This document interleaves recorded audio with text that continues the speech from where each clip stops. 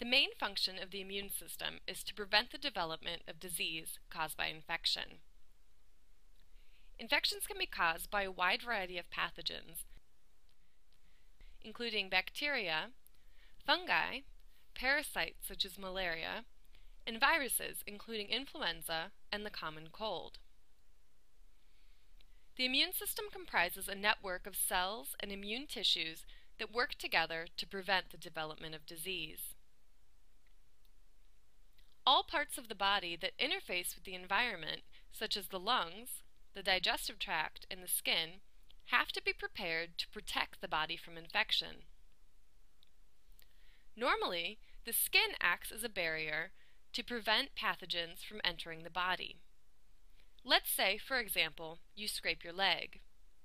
The barrier, your skin, is now compromised, and pathogens such as bacteria, which are present on your skin or in the environment, are now able to enter your cut.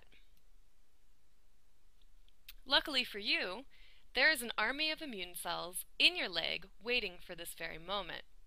These immune cells, called macrophages, are able to recognize the bacteria as a potential threat based on molecules the bacteria express on their cell surface. Once the macrophages recognize the bacteria, they can then go on to destroy it by eating it. This is a process known as phagocytosis.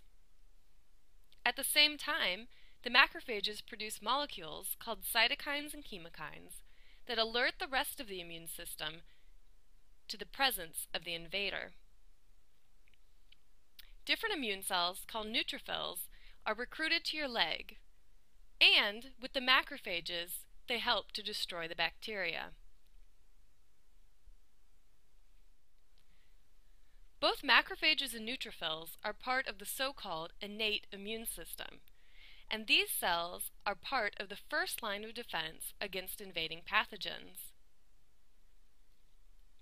If the bacteria cannot be controlled by members of the innate system, then more specialized immune cells, called lymphocytes, will be recruited to your leg. Lymphocytes include T cells and B cells. They work together to produce molecules, including antibodies, which help to clear the infection. T and B cells are members of the so-called adaptive immune system. Once these cells get activated, they are able to remember an infection so that next time the same bacteria enters the body, it can be destroyed more rapidly.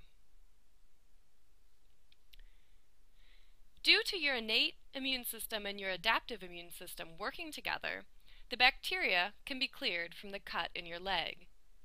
Your immune system has successfully prevented the development of disease. There's still much that we do not understand about how the immune system functions. Scientists are doing research to understand this more precisely, and this knowledge can be used, for example, in the development of new and better vaccines.